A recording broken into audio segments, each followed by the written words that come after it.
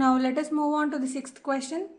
The question is, explain why 7 times 11 times 13 plus 13 and 7 times 6 times 5 times 4 times 3 times 2 times 1 plus 5 are composite numbers.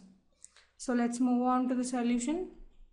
So let us take the first expression, that is 7 times 11 times 13 plus 13. So in the given expression, the first term and the second term has 13 as a common factor. So we bring out 13 using the distributive law and we are left over with 7 times 11 plus 1. This implies 13 times 7 times 11 is 77 plus 1, which implies 13 times 78. Now let us find the prime factorization for 78. So 78 can be written as 2 times 39 and 39 can be written as 3 times 13. Therefore 13 times 78 is equal to 13 times 2 times 3 times 13. Therefore, the given expression 7 times 11 times 13 plus 13 can be written as 2 times 3 times 13 square. That is, the given expression can be expressed as the product of primes.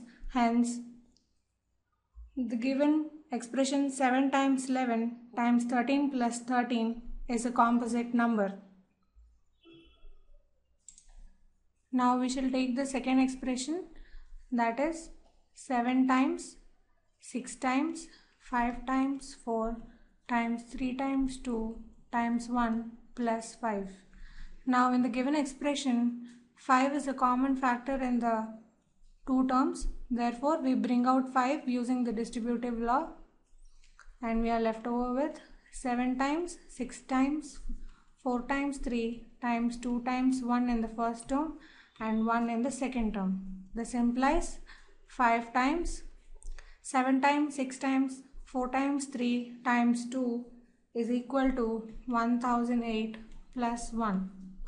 This implies 5 times 1009.